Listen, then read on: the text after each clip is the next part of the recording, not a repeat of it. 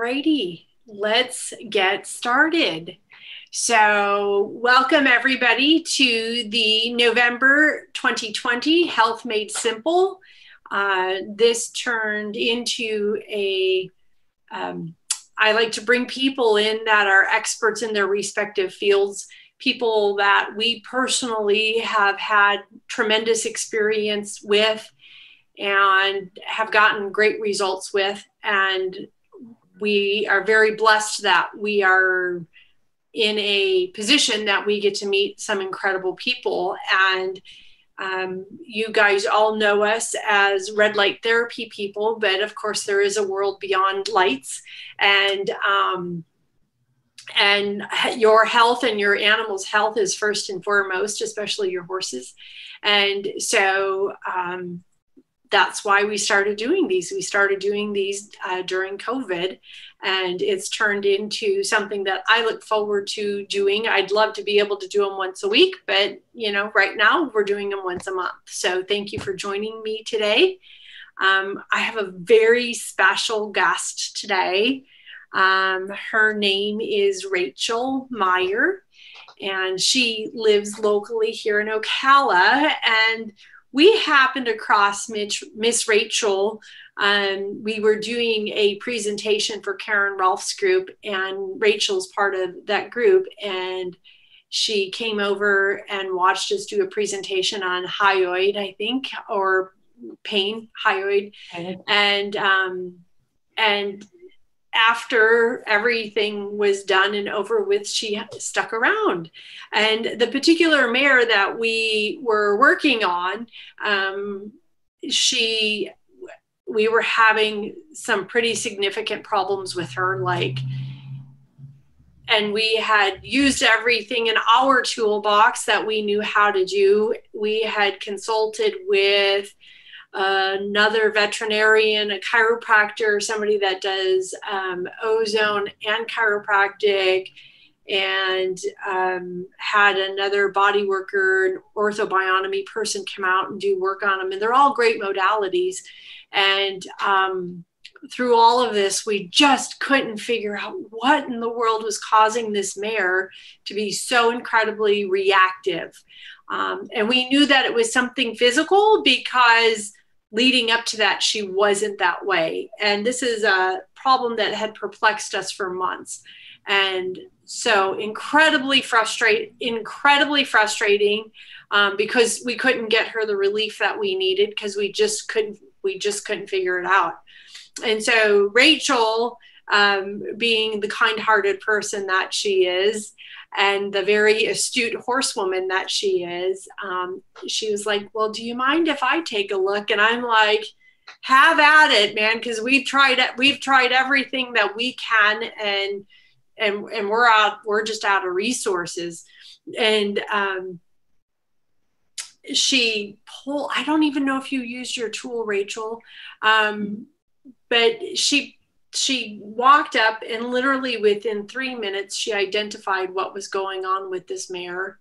And then we did some work on her, and I believe I had Rachel come back because I don't believe you had your tools with at the time. And the mare was pretty she had done a demo, and we had been poking and prodding on her. So she was kind of done with that. And so Rachel came back and literally did one session on her and totally transformed this mare. And so Brian and I especially, I was like, okay, yes, ma'am. Who are you? And what do you do? And how do I get some of that? Because that is super cool. And so that's our first introduction to Rachel. And since then, we have another mare that's been in training, and Brian has been working on her feet, obviously, with him being an equine podiatrist. And this story is really significant on how important body work is and locating trapped fascia and releasing it. The one mare, Sasha, for those of you that know my mares, Sasha has what most people would term a clubby foot, and it's actually not a club foot. It's called a high-low heel, where her heels just grow really, really fast. So they look like high heels. And they're tight little things. Now, she's a saddlebred, so she could kind of get away with it, and it wasn't causing her any physical issues going on. But Rachel came over and did a bodywork session on her. And literally, she just did one session on her. And by the next, like after the next 4 week after the trim, her foot actually expanded. Like the contraction on her one foot just kind of opened up. And that combined with what Brian was doing, like super cool to see and witness firsthand, because that's not something that typically you would be able to experience. Or if you had heard the story, you wouldn't necessarily, I wouldn't have believed it if I wouldn't have seen it for my own two eyes. So I would like to introduce you guys to a very special person, Rachel Meyer. She is a physical therapist, and she's been in the physical therapy industry for a very long time, very long time. She knows the human body like nobody I have ever met.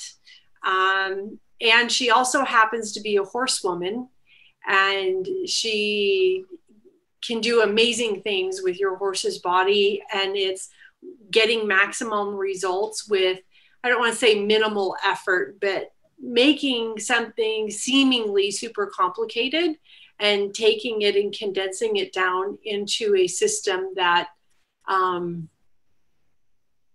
the average person can do. Would that be an accurate statement, Rachel? Yes, very much so. Yay. So welcome. I'm glad you're here today.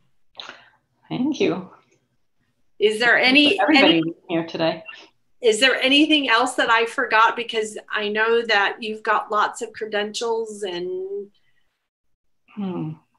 Well, I do actually also have training in equine bodywork, in addition to the physical therapy, and certifications are, all the ones that apply to the use of the tools and kinesiotape and all that good stuff that we do on people and have adapted to horses. So, right. I think you did a good job in introducing what we're talking about. Good. So I'm going to jump right in. And so my first question is, within your specialty, and we're going to, I guess if we could talk about horses, and if it leads to rider bodies, we can talk about rider bodies as well. But I think we really wanted to focus in on the horses today. Okay. You are a body worker and physical therapist, you're a dressage rider as well. And I know you've done a lot of training in that perspective. And the natural horsemanship as well. Why don't you, let's talk about, why don't you explain a little bit about the modality that we're talking about? Okay, that's a good idea. The main thing that we wanted to really introduce is the use of the tools. And the tools are basically an extension of the hand, and they change your ability to have a sensation of feedback from the tissue, because of the difference between using a metal tool with a wide sweep or using a fingertip. It allows you to cover a lot more ground at once. And when you're assessing tissue, what you're really assessing is what's different from one area to the next. Right. So you're able to detect these differences a lot more easily and a lot faster when you don't have such a relatively small surface as your fingertip, and you don't have the compressive factor that you have a certain amount of loss of accuracy because your fingertip squishes and the tool doesn't. Right. So I think that's the most important thing to understand about why the tools are so valuable from an assessment standpoint. Right. So what we're talking about, so what Rachel specializes in is one of her specialties, because she has many. The one we're talking about today is called instrument assisted soft tissue mobilization. And go Donna. I know, right? And it's just a really big word for using a tool. Rachel's talked about a tool. She prefers the metal ones for scanning. Part of her protocol and part of what she does is she does a scan. Now, I know a lot of you are familiar with what we do at Photonic Health with doing assessments, and we're very in depth and in detail, but we're kind of looking at it from a TCM perspective and just a little bit differently. And the tools that she uses, literally on my mare, Sasha, she was working on her and she found several spots that when you went and scanned it with your hands and your fingers, you could not feel it. You could not find it. And Rachel's been coaching Brian and I in how to use these things. And it's unbelievable what you find. And it's typically the smallest little thing. It's like the piece of sand in your shoe that you can't get out, or that, is in there and it's driving you crazy and you can't find it. That is what this tool, that's how I would describe it. Would that be pretty accurate? Yeah, I mean, it's basically a way of detecting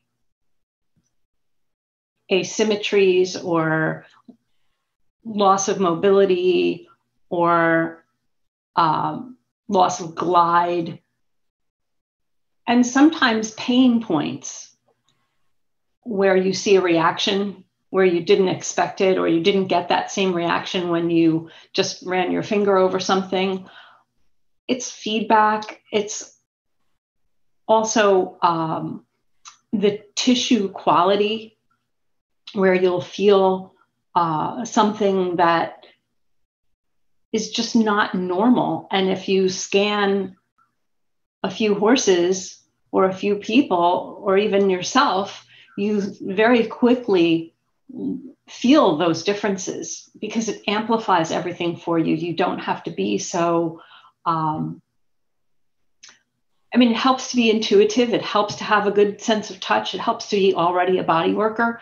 But if you're not, this is a good way to get your hands on and start to feel with a little bit of, it's almost like amplification of what's under there, under the hide or in the hide. Yeah. So I know when I started, I used to think, I have good hands. I have really good palpation skills. I can really feel stuff and treat stuff out. And I took pride in that. And when I got the tools, boy, was I humbled. It was like, oh my gosh, you could miss so much and also just be spending hours. You'd probably spend 15 minutes to every minute that you spend in assessment with the tool. Right. So, and that's across the board. That's animals, that's people. Yeah. It's dogs, it's anybody. Yeah. And treatment also, the treatment goes very rapidly because the actual mechanics of the tool have to do with stimulating nerves within the tissue. So you don't have to really do all that much to get a response. And you get a response really quickly because it's based in a neural response. So you don't have to think about, I've got to break up all this adhesion, or, this trigger point is so big and old and nasty.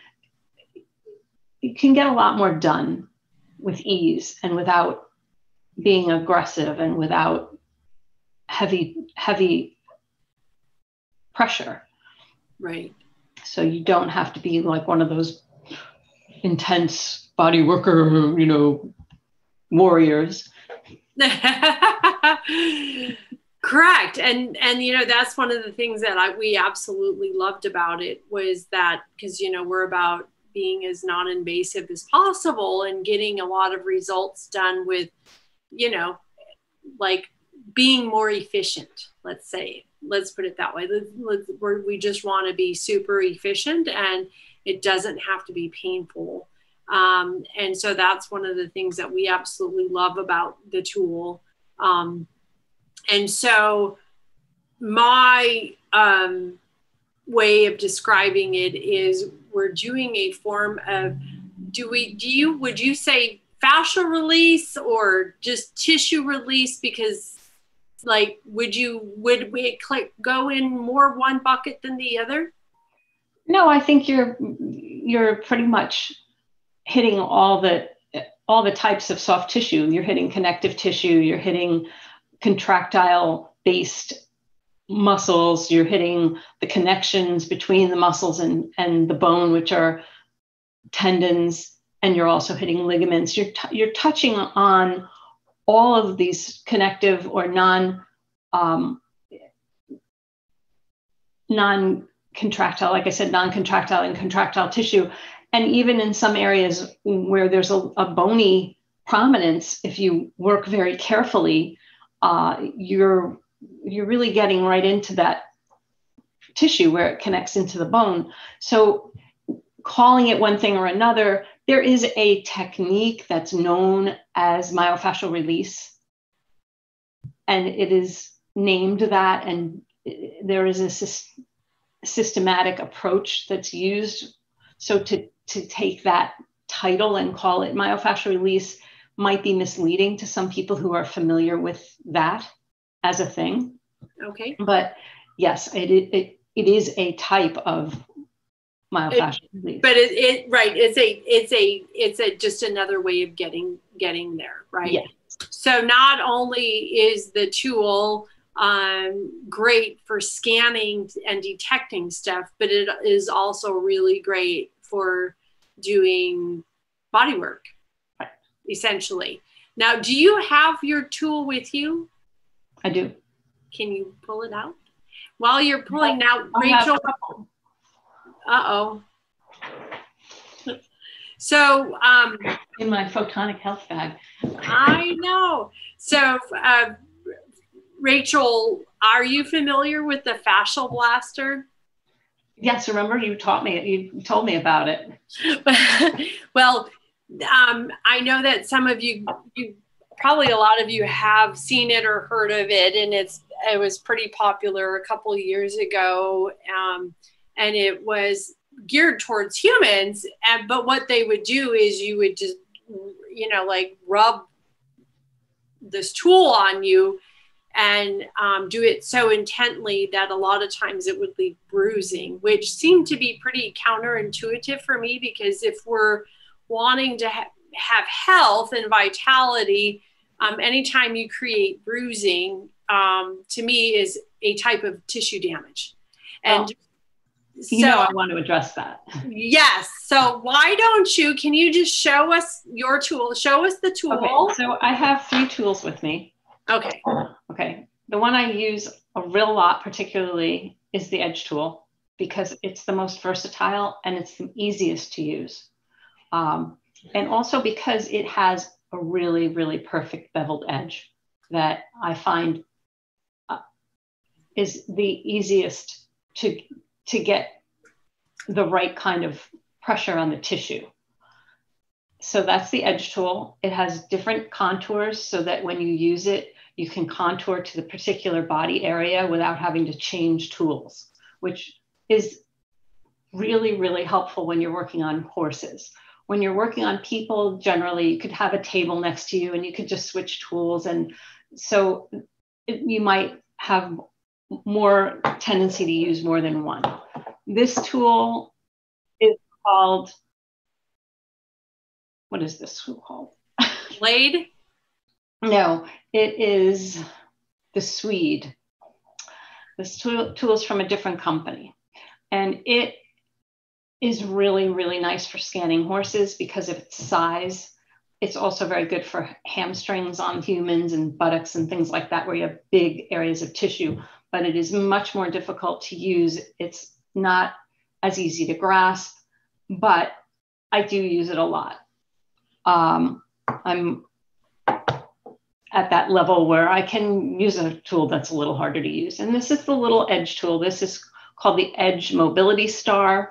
And I use this on little tiny, when I'm trying to navigate around bony prominences, let's say on a hock or on somebody's elbow, things like that.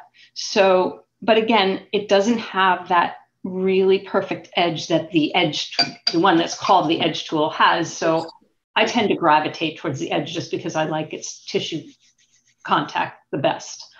So that being said, there are a lot of tools out there. There are a lot of brands out there. There are a lot of opportunities for certification from people who sell tools.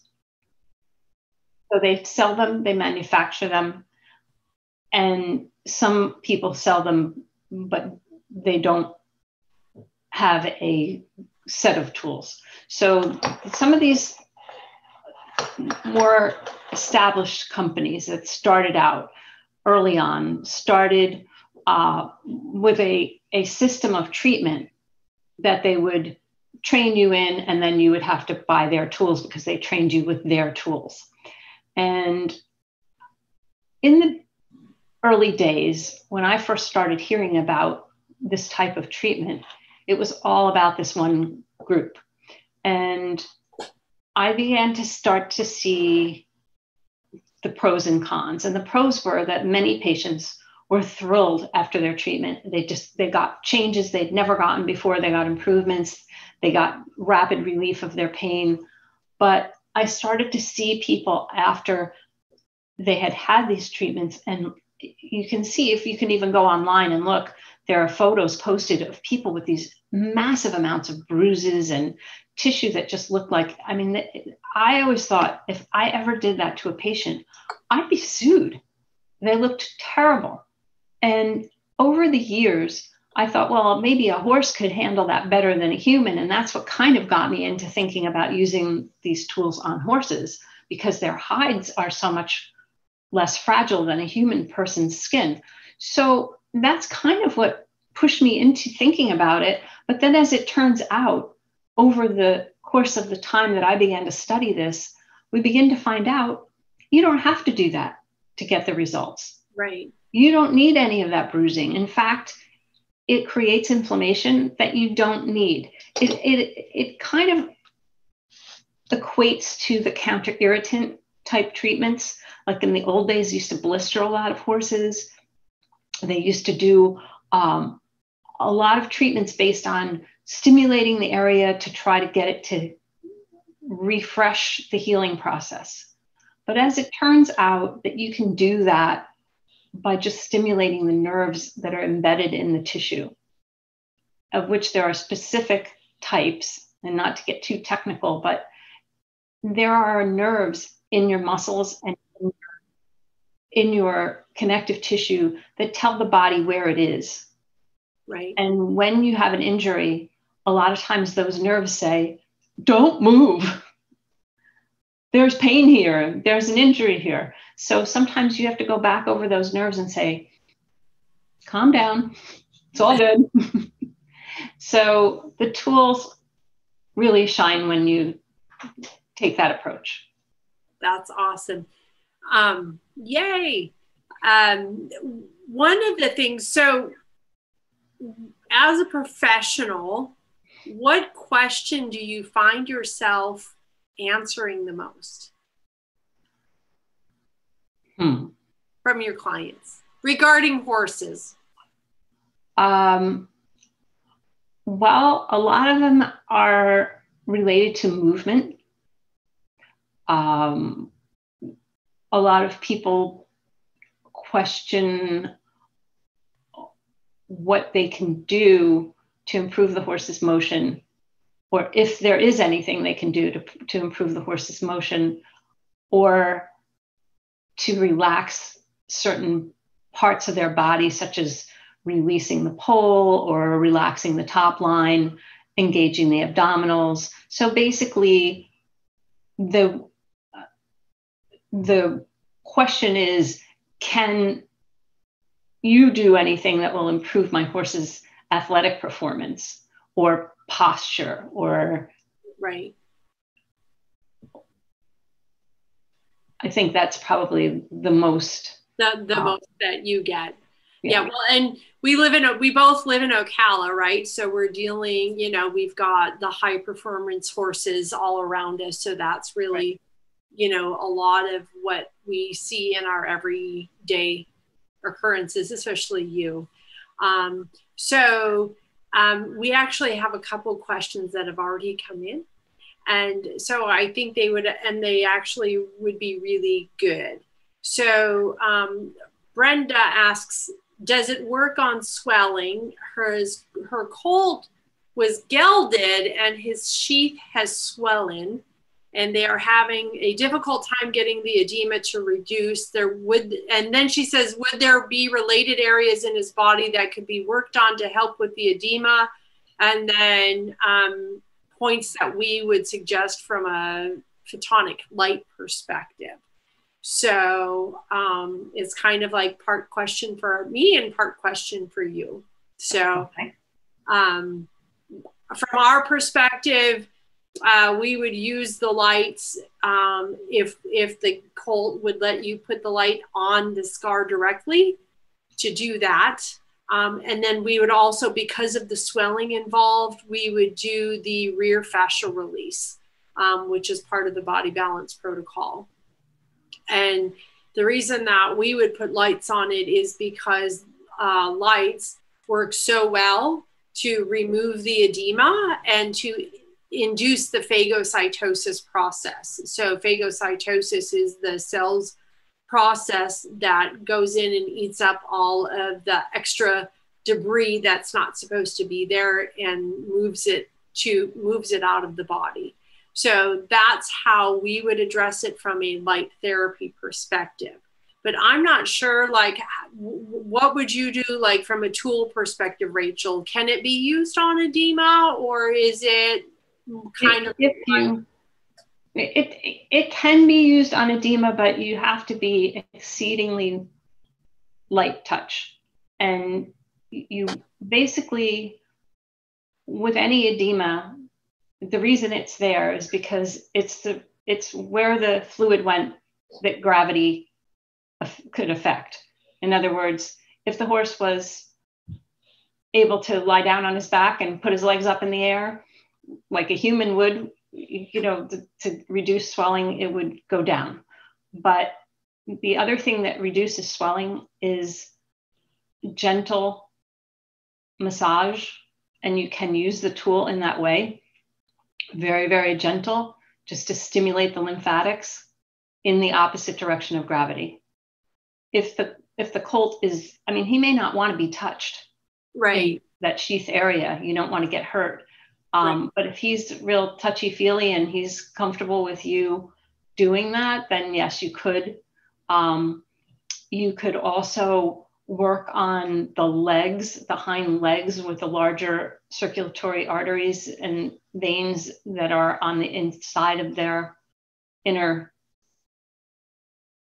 hind legs, and just, again, gently against gravity, just to take some long strokes with the tool all the way up, because the best thing for him really is mobility, move around, and get that blood circulating and get the lymphatics to move. So yes, you can do something. The light is probably easier with a young horse, but if he's amenable to being touched and worked on, it's not a bad idea, but it wouldn't be the first thing that I would do if I'd never used a tool before. Right. Correct. Yeah. I should say that you know, I ordered my tools right away. As soon as Rachel was like, yes, I'll show you how to use them.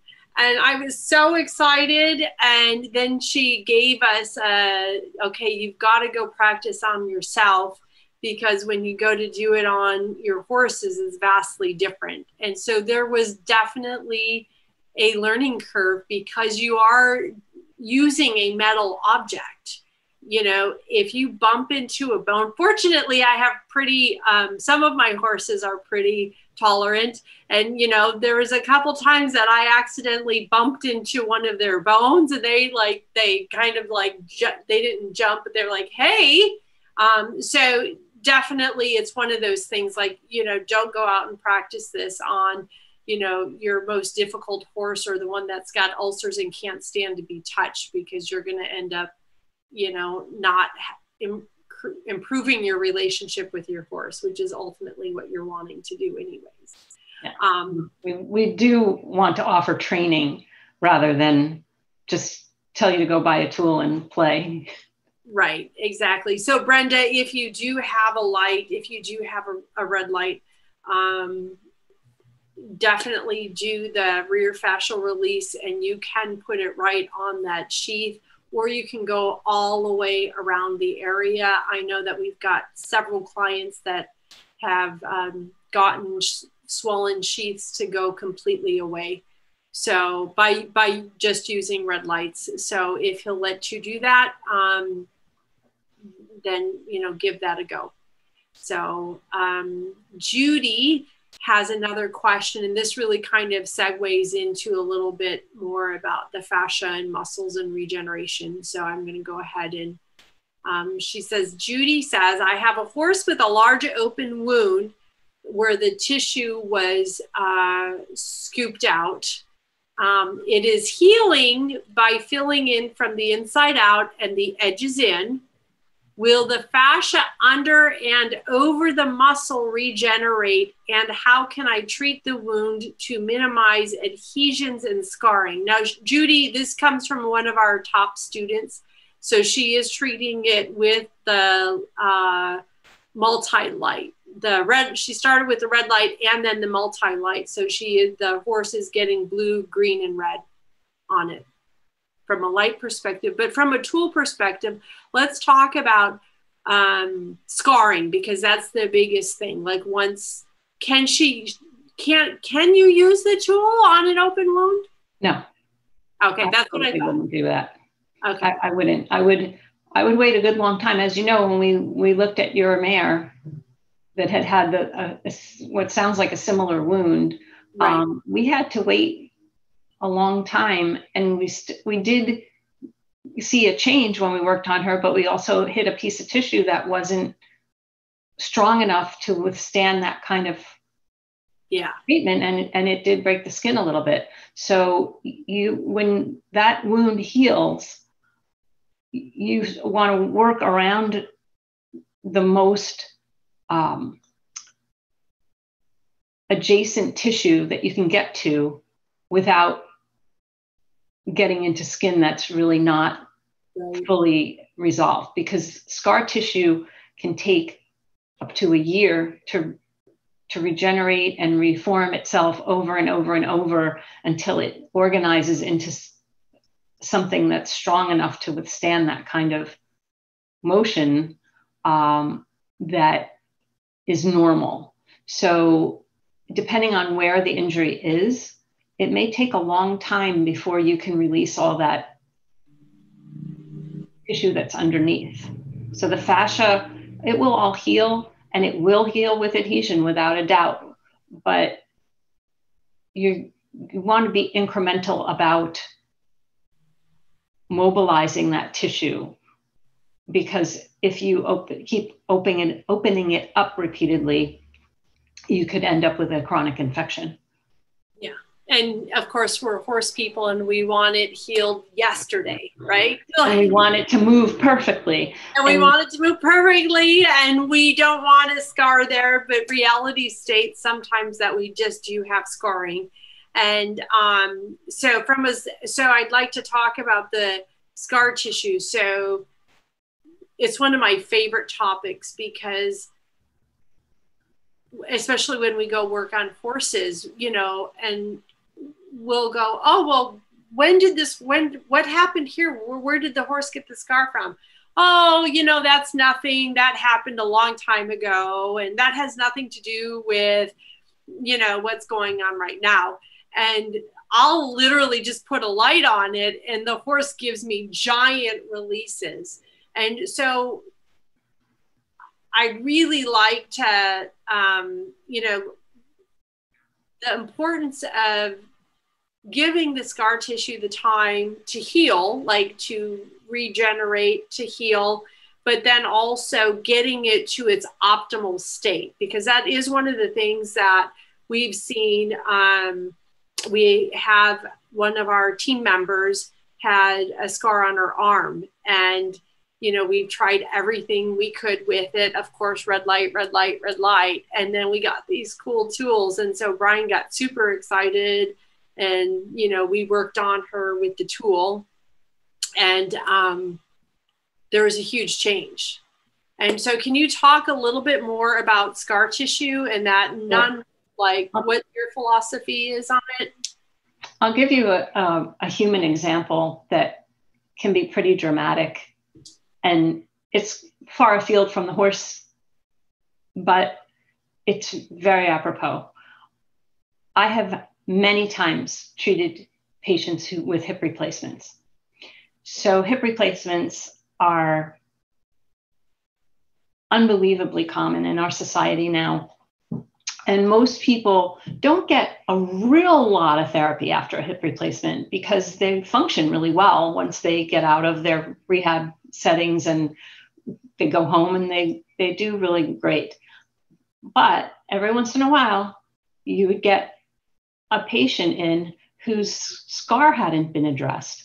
They'd come in and they'd say, oh, you know, my pain is not the pain that I used to have, but it hurts. There's something wrong. And the doctor says there's nothing wrong, but sent me to therapy anyway. They x-rayed it, they looked at it, nothing wrong with the prosthesis, nothing wrong with anything. Well, you get this patient in and you examine them and they have this huge, nasty scar that looks like they were bullwhipped, and it's lumpy because the way they close those incisions is they make a tent out of the tissue. They put a layer of stitches underneath, and then they close it either with additional stitches or staples. And what's supposed to happen is that puckered area, the stitches underneath are supposed to eventually break down, and then let the scar flatten. So a lot of times some of them don't break or they break unevenly and they make a mountain range along the person's hip. It's very uncomfortable. It doesn't glide with the rest of the tissue. Suddenly they have a joint that works, but it doesn't work. So you go in there with the tool 2 or 3 times, and a lot of times you get this pop, pop, pop, pop, pop as you're running the tool down, and those underneath stitches break that have supposed to have been broken 6 months to a year ago. And all of a sudden the scar just goes and flattens, and the person feels a tremendous difference. So the good news is you can make a difference later on.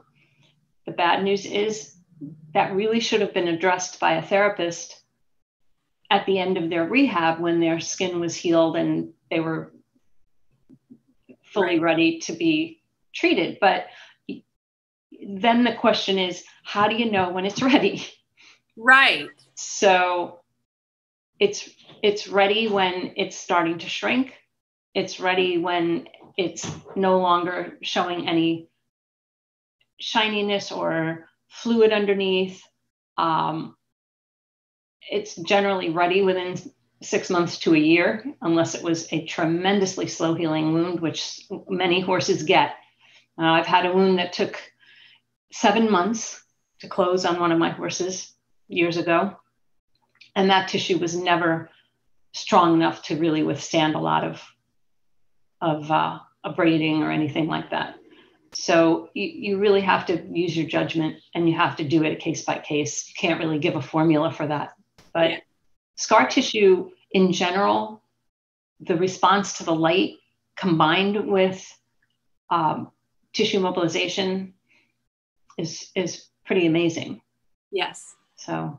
Yeah. Yes. Well, and our team member that had the scar, like, she had been there on her arm for a couple of years, and it was like a reddish purple, and it had healed over, but she really not, you know, like, but it was like a reddish purple, and it didn't really bother her, but it was raised. It kind of looked like a keloid scar, but it really kind of wasn't. And I know that we kind of went over it with the tool, and then she did some more tool work on it, and it actually came up to the surface, and she had like some fluid come out, which was kind of bizarre. But then it flattened out, and it completely changed color, so it's more white. Is that pretty, like, is that what people should be looking for? Like, well, for scar changes color as it resolves. That's one thing that is part of the deal. It goes from red to white usually. But the thing that's interesting to me is the fluid motion. Like, a lot of times somebody will say, what was that? You know, right. Like, something changes in tissue. And, you know, a lot of times when you get a big change and you say, well, no, we don't think that this tool is actually capable of breaking an adhesion in tissue, and then yet you get this dramatic change. My general sense is that what we've done is move fluid, that you might open up a pocket of fluid in an area of soft tissue, or there may be swelling that's trapped in there and you never knew it. And what happens when fluid sits in the body and it doesn't get moved out is proteins form in it, and it gets hard. It forms what we call brawny edema if it's a big fat limb or something like that. And those proteins make it much harder to mobilize that fluid. So if you see something swollen, that's why you always want to get it to come down as quickly as you can, because you don't want that to gain permanence by having too much of those proteins form in there. So one good thing is to take the light or the tool and start to try to get it moving. But a lot of times, like I said, I'll find something old, and it's almost like you popped a little balloon in there, and it'll just be gone. You know, it's right. That's kind of dramatic and fun, but I know. Yes, and it was interesting when you worked on Bella's scar. So, yeah. And it continues, and that scar is 4 years old. So that's the one where I think most of you have seen it. My mare got caught on a lag bolt and then went backwards and just like put a giant gash in her shoulder. And like, I'm talking a giant gash, like 3 inches deep, and it ripped. So it wasn't a clean one. And so it ended up being 3 inches deep and probably about 4 to 5 inches long. So it was very traumatic. And we had lights on her immediately, and it healed up, like it closed up within a month, which was pretty miraculous considering the injury. But, you know, at the end of the day, it's still scar tissue. And so, and we continue working on it. And so it's amazing how the tool has caused some additional changes in it for the good. Like, you know, it's right at the bottom of the brachiocephalic muscle, and that's such a important muscle for them for proper movement, that, you know, you gotta stay on top of the scars. So even also, sorry to interrupt you, but just to make a point that you really should look at when you say it's right at the bottom of the brachiocephalus, that means that you really want to look at the entire muscle and compare it to the one on the other side and see, is that scar tissue affecting it even pretty remotely from the actual thing that you see with your eye or feel with your hand? That when you run the tool down that muscle, it's really going to give you an idea of where the problem really lives. Right. Which may not be exactly on that little crater on the horse's neck that she has. Right. Yeah, that was one of the biggest things to me when we started using the tool. And because you had us do it in different directions, that was the biggest aha for me, because one way it would feel great, and then the next way it'd be like, it felt like completely different tissue. So that was really fascinating to me, like that going over the same tissue could feel different, going different ways. Right. Which is, again, it's one of those things that's sort of so eye-opening about using the tool, because those differences are much harder to detect by hand. Oh, absolutely. So, you have so much more opportunity for change when you can detect these things so much more accurately and with so much more ease.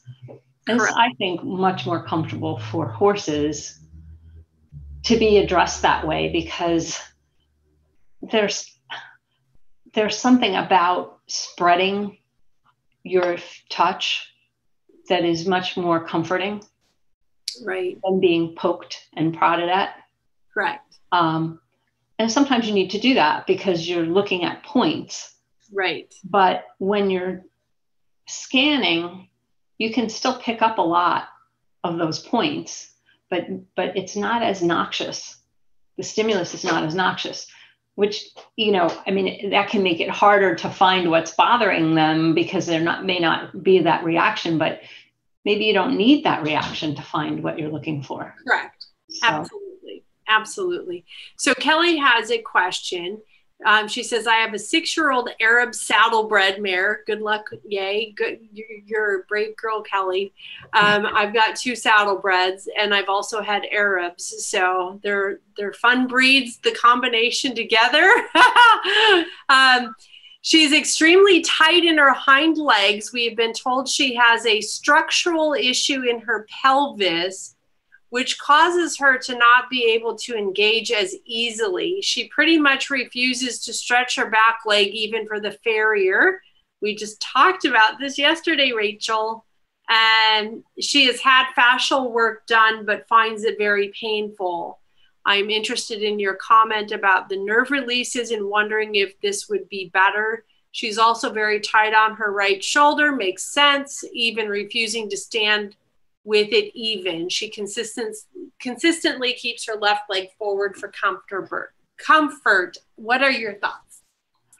I have a couple of thoughts. I'd like to know more about what you mean when you say tight. In other words, if she's tight in the hind legs, is she not swinging her legs forward, or is she not willing to bring them back when you asked her to lift her feet? How comfortable are her feet? What else would I want to know? What kind of work does she do? Do you have a saddle fitted to her? So I have a lot of questions, which is what happens when I go to work on a horse. I ask a lot of questions, and I like to listen to whatever the owner or trainer has noticed or dealt with over time. And then I'd like to watch the horse move. So I would be curious to see the horse, maybe a little video or something. But if you could answer those questions, then it would be easier for me to comment on what would work for her. But I think in general, the things you're describing, I would almost bet money that using the tool would be helpful in finding exactly where this horse is having an issue. Yes. And I do think the question was, would she tolerate it better? Most likely she would. And, I think Donna's horse that we kind of ended up bonding over is a great example of that, because she was exceedingly intolerant of touch. Just couldn't wait to get away from everybody. Just don't bother me. And which happens to be a saddlebred as well. And my question on it, like there were a couple red flags for me. Kelly, you state you've been told she has a structural issue in the pelvis. And so what exactly is that structural issue? And I mean, if it's not a broken bone or a deformed bone or a fractured bone, then everything basically is held together by soft tissue. So if you address the soft tissue, then for me, like this is just my view on it, is if you address the soft tissue, then you can change the structural. And correct? Would that be a fair statement, Rachel? Well, the pelvis is not a particularly mobile area in terms of the parts that put it together, but it is attached to the spine. It is attached to the hind legs. And so it works as a unit, but a structural problem with it is a rather vague description. And there is a difference in some Arabs in their spine. So that if you look at, if somebody looks at that horse and sees that it looks a little different than other horses, they may just be looking at an Arab spine, which is shorter than other breeds. So the angle of the pelvis, the question is the angle of the pelvis that looks quote unquote abnormal, or, has something unusual about it, is it the way that the horse carries it? Is it the angle of the pelvis, or is it the structure of the pelvis? So it would be interesting to try to tweak out the answer to that question. And the way to tweak it out is to work on it. And she says that the horse is not willing to put her feet back, like when the farrier goes to pull the feet back. And the front right foot is a club and an irregular small hoof. So they're working with the farrier, but of course, Brian is in my ear. And so from a club perspective, is it a true club foot? Have you gotten x-rays confirming that the coffin bone is actually deformed, or is it just a high-low heel syndrome where the horse is just growing heel really, really faster than the other foot? So there's a lot, and that will happen when the horse is not bearing weight normally over that foot because of something that's shifting the weight abnormally. So if the horse is really, really tight in the hip flexors, it's going to change the angle of the pelvis, just like in a human. And so the horse will have trouble releasing because that pelvis doesn't have anywhere to go, and the muscle is shortened. The hip flexor muscle shortened, so it makes it hard to bring the leg back. So yes, I mean, that'd be very interesting horse to work on. Tools and try to release some of that. Rachel was just out yesterday, and she worked on, I've got a 24-year-old Felver and mare, and she's a big girl. She's a light draft, and is interesting because, Rachel was working on her back legs in an area that normally I would never see a body worker work. But she had scanned this area, and as she scanned it, she felt something apparently, because she looked up at me and she says, "Does this horse not like to pick up her back feet?" And I was like, "Well, how did you know that?" And then she proceeded to, do some work on those back legs, and the mare had giant releases. And lo and behold, this morning, I looked out this morning, and she was like, I even said to Brian, like, "Look at how square she's standing." Like, And then she got ridden this afternoon, and she was just a rock star. So so that's the cool thing that I really like about, Rachel, the work that you do, and your tool, and the tool, and using the tools, is because you get to really hone in, and it's just like sticking a magnifying glass on it where even your hands can't feel it, which is just mind-blowing to me. It continues to be mind-blowing for me as well. And like I said, just all those years that I didn't have them, it's like, oh my gosh, right. all those treatments, all those things I did that I thought were really great, they were okay, but way better. Exactly. We've got, I can't believe almost an hour's gone by. I know. But that's what happens, right? You and I get together and we just chat, and it's great. Lorraine has a question. She says, I've been massaging a rescue horse since January with a severely atrophied shoulder. They're actually planning to put him down before it gets really rainy and wet this winter, simply because he's still very unstable on that leg. I don't think that it's the brachiocephalic. I think it's the muscle that wraps around the shoulder joint on the inside that's weak and unstable. Can this tool help to strengthen it in this area? The farrier cannot trim him because the right shoulder wants to dislocate, and he'll collapse or almost collapse if the farrier tries to trim the left front. It sounds like there may be some nerve damage in there, and it can take quite a long time for that to improve, but it can improve. And without giving the horse a year, you won't know the answer to that. So my feeling is I would go ahead and treat. I would go ahead and try using the tools on the areas adjacent to the scapula and gently get in around the scapula as well as the muscles in the neck. I would try putting the horse's foot onto some padding and try to practice get the horse to try to wait there into it.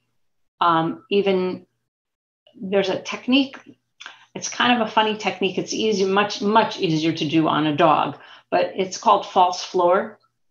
And you could take a board and put the board under the horse's foot and just try to get the horse to press into the board. So you just try to do a weight shift so that the board is on a pad of some kind that's squishable, like a cushion. So you need a cushion and the board, and then the foot goes on top of that, and then just get them to like shift over onto it, just to put the foot down, just so that it starts to stimulate the proprioception in that limb. And that's what I would attempt to rehab that. But yes, I would definitely try to use the tools. Awesome. And I don't know, Lorraine, if you're using lights, but I would, from a light therapy perspective, I would also be illuminating that shoulder on a regular basis, but I would also be addressing the opposite side. Yeah. That's my, wow, you guys.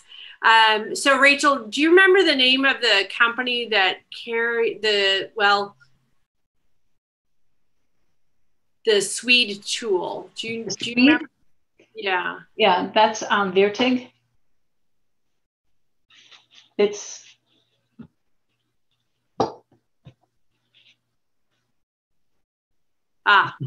perfect. What? I'll spell it for everybody. It's VERKTYG. Now, the next biggest question is, where can people go learn about this and how can they train on it? I know that there's a lot of resources for people, so there's that. That's already out there, but I think you're the only one are you the only one doing it on horses? Well, I think I'm the only one with as comprehensive a plan. We do have, as you know, a book coming out. Yay. Hopefully sooner than later. Yes. So there's going to be that resource and hopefully courses as well. I do know that there are some other resources that I think have limited, they basically show you how to use a tool. And, right. I don't particularly like the tool they use. I don't particularly want to say their name. We don't need to. We don't need to. We don't need but to. Because I've seen some pretty weak presentations from that group.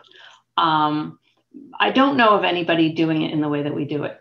That's got a comprehensive resource that is going to address the whole horse and be something that someone could actually learn the techniques from. Right. So stand by. Stand by. So keep in touch with Donna, and yes. So Rachel has a book written, and we just completed our horse book. So you guys, thank you for bearing with us. The reason there was a bit of a delay was because we ended up releasing our multi-light, and that has 3 colors in it. And we figured that you guys would get mad at us if we didn't put the horse book with the 3 color protocols in there. So we added extra work to our own plate, but we did it so that you guys, to give you guys the best that you can get. And so Rachel's been very patient, because now her book is on my plate to look at, to review, because we do want to release it out to you guys and out to the horse world, because what she is doing and how she's developed this, it really is transformational, like really super cool stuff. And she's also going to be offering some workshops, training dates, yes, absolutely, and some webinars. We, as that information, as we get all of that out there, we will be happy to share that information with you guys. We just had wanted to give you guys a heads up. And of course, Rachel is available via email. She can also do Zoom consultations as well. So, and whether it's for people or for horses, she can consult on both. She does amazing work. I actually had my brother, who's had chronic back problems, come down from Wisconsin and work with her for a week. And a week's not a long time to undo 50 some years of structural, postural ick.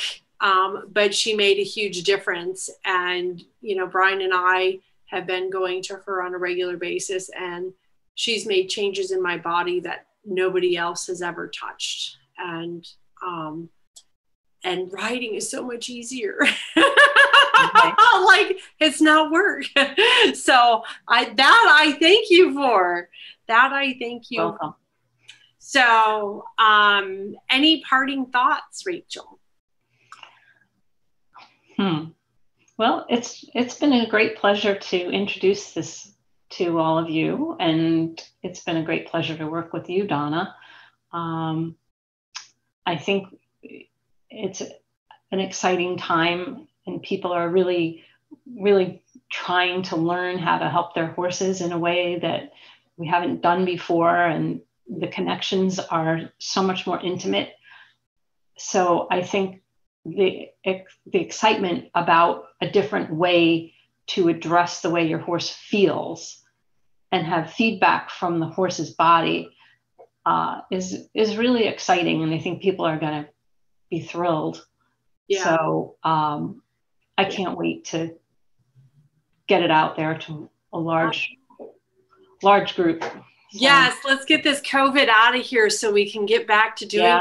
super cool, fun stuff and helping make the world a better place for horses and more pain-free. So thank you so much for being on here.